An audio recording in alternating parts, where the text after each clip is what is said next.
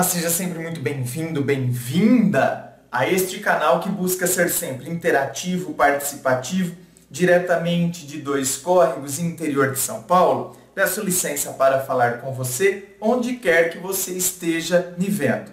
E vamos então ao e-mail de hoje, dele, que diz assim: Olá André, meu nome é tal, moro em tal. Não vou falar, é uma cidade aí do interior de São Paulo.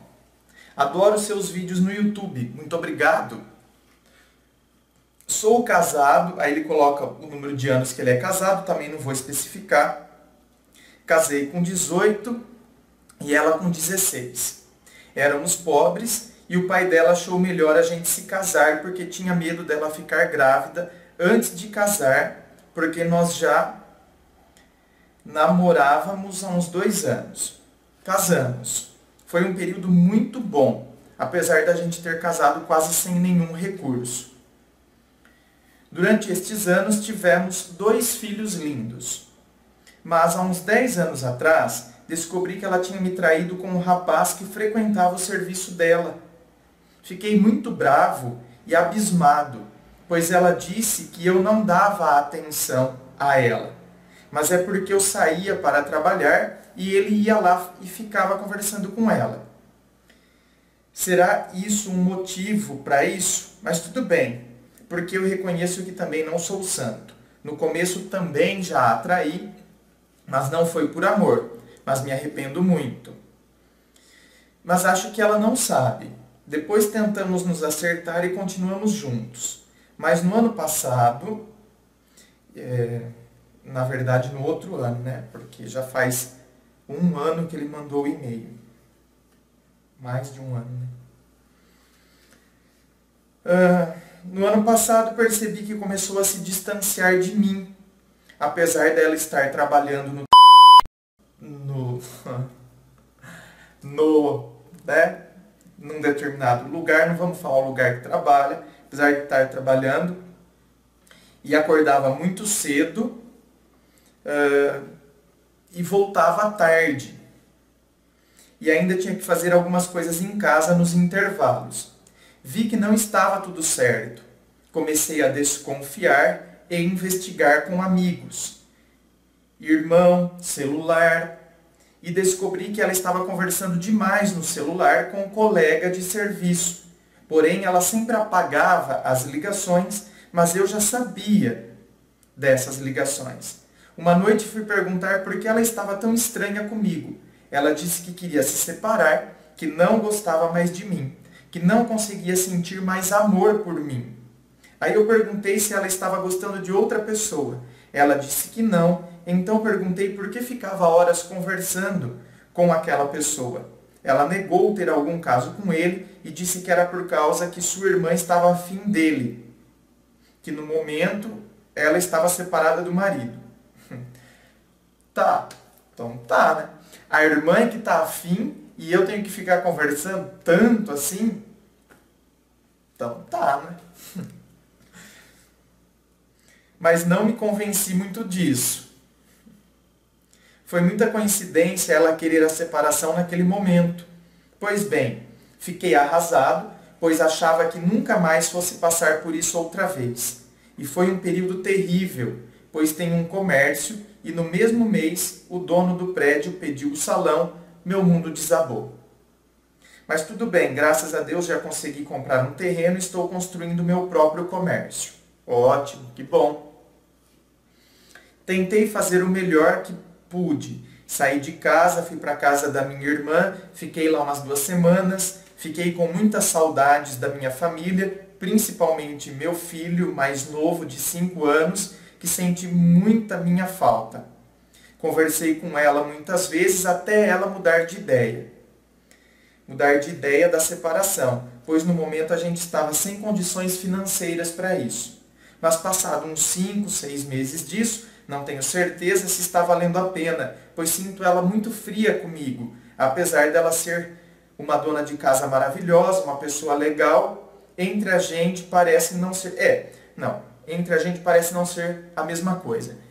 Mas é que você tem que ver que uma coisa me implica na outra. Ela pode ser, sim, uma pessoa maravilhosa, uma pessoa legal, uma ótima dona de casa, uma ótima mãe, e ainda assim, o sentimento em relação a você não ser mais o mesmo. Né? Você vê como a gente quer costurar tudo numa colcha só, e a gente não percebe que, na verdade, são situações diferentes e que uma coisa não implica na outra. Não é porque a pessoa, por exemplo, o marido deixou de gostar da esposa, como quando se casou com ela, por N razões, sei lá, aquele sentimento não foi construído, não foi edificado, não foi cultivado. Né? Construído já tinha sido na época do namoro, ou quando resolveram, mas o sentimento não foi cultivado, ou por outras razões, conflitos, e aquele sentimento deixou de existir dentro dele. Porém, isso não implica que ele é um péssimo pai. Assim como tem muitos pais que cultivam o amor pela esposa, entende? O amor até fica maior pela esposa e, contudo, são péssimos pais. Então, uma coisa não implica necessariamente na outra. Ela pode sim ser uma pessoa legal, como você disse, uma pessoa legal, uma pessoa bacana, por quem você tem admiração dela enquanto pessoa, uma mãe, uma ótima dona de casa, que é uma pessoa bacana, uma ótima mãe, uma ótima dona de casa, mas que não tem mais o mesmo sentimento por você. É que a gente mistura tudo. Né? A gente não admite que a pessoa não tenha mais o sentimento dentro de nós, então tudo que a pessoa faz, a gente acha que tem que ser contaminado. Você entende? Porque a gente se sente com raiva quando a outra pessoa não tem o mesmo sentimento. Como assim? Como que pode? Né? Eu gosto, quero ver se vai achar alguém que gosta como eu. A gente fica com raiva. E aí então a gente tende a querer julgar todas as características da pessoa como se não prestasse. Todas as outras características que ela tem e os outros papéis que ela desempenha também não prestam, só porque ela deixou de gostar de mim. Então, sinto ela muito fria comigo, apesar dela ser uma dona de casa maravilhosa, uma pessoa legal, entre a gente parece não ser a mesma coisa. Será que vale a pena continuar tentando, mesmo sabendo que ela não me ama como antes, mas eu a amo? Mas às vezes eu fico sem saber o que compensa, pois não queria largar um relacionamento de tantos anos e deixar de morar com meus filhos. Você acha que fiz muito errado em tentar ter uma vida um pouco melhor pra gente e algumas vezes ter deixado de dar um pouco mais de atenção a ela?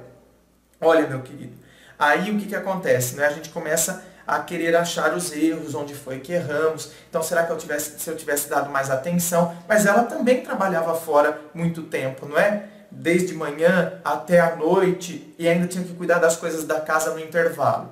Por isso que esse tipo de situação tem que ser conversado entre o casal. Né? Olha, eu estou lutando pelo nosso futuro, por isso, por aquilo, mas quando que a gente vai ter um dia em comum?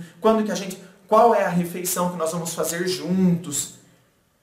Sabe, tem determinadas coisas que na correria do dia a dia, e hoje a mulher também está inserida no mercado de trabalho, e pelo amor de Deus, não pense que eu estou dizendo aqui como se fosse um discurso machista, como se quisesse dizer que ela não deveria estar. Mas, e como a nossa cultura urbana, porque antes a mulher até ajudava o homem quando se vivia no meio rural, a mulher ajudava o marido nos afazeres, inclusive na roça, só que eram juntos. E o que determinava era o horário do sol. Quer dizer, por isso que tem aquela expressão, Deus ajuda quem cedo madruga. Porque o trabalhador rural, ele tem que madrugar mesmo, porque ele tem que aproveitar a hora que o sol se levanta. Porque a hora que o sol se põe não dá mais para ele trabalhar, não dava mais para ele trabalhar. Então, quer dizer, eles iniciavam o serviço juntos e estavam juntos também à noite. Agora a gente vive na cultura urbana, nas cidades que não dormem, nos serviços diversos, as opções de 24 horas. Então, plantões, trabalha 5 por 1, né? Que aí a folga é durante a semana. Então, quer dizer, a família precisa ter este jogo de cintura para perceber, porque senão depois chega num ponto como o seu aqui. Eu queria lutar, na verdade, para oferecer uma vida melhor, e agora não tem nem porquê, porque o que eu vou oferecer de melhor que a nossa família não existe mais a constituição da família que era como éramos antes, né? Se nos separarmos, por exemplo. Meu filho, minha filha, continua sendo filho, lógico, mas a constituição de eu, enquanto esposo, e que tem o filho, a filha aí junto, tal, debaixo do mesmo teto. Então, para não acontecer esse tipo de coisa, é que eu acho que precisa ser visto, ser conversado, ser muito bem colocado, não é? Olha, mas como você se sente diante disso? E diante do que a pessoa fala, o que eu percebo que eu posso fazer, que tipo de ação que eu posso ter.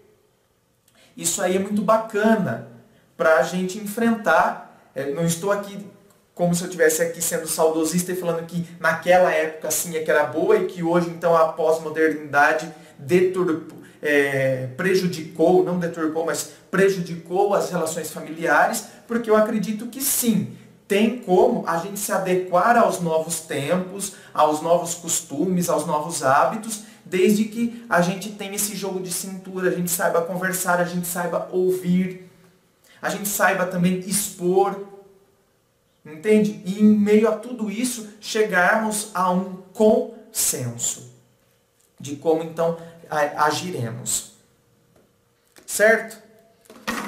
É isso, meu querido. E agora, se vale a pena a reconquista, ouvir o que ela tem a dizer, isso aí é tudo uma situação de todos esses anos juntos, perder por conta disso. Então, quer dizer, você está vendo que é tudo questão de diálogo, de se colocar, de perceber o que a gente pode fazer, então, para resgatar o que tínhamos antes. Tudo vai depender da disposição de cada um, de como se coloca, eu ouvir o outro, eu também expor, né, o meu ponto de vista acerca daquilo. Existe possibilidade de chegarmos num consenso, salvarmos o nosso relacionamento, a nossa família. Isso aí é muito bom, né? Se há essa possibilidade, claro, sem dúvida alguma. Por que optar pelo caminho mais fácil, que é a separação, quando se existe ainda uma possibilidade de reconstrução do núcleo familiar? Muito obrigado pela sua participação. Gente, inscreva-se, eu fico aqui aguardando a sua inscrição. Participe do Facebook, clique em seguir, participe do blog Ponto de Vista, participe de todas as sessões que constituem aqui o canal Ponto de Vista no YouTube. Muito obrigado e um forte abraço.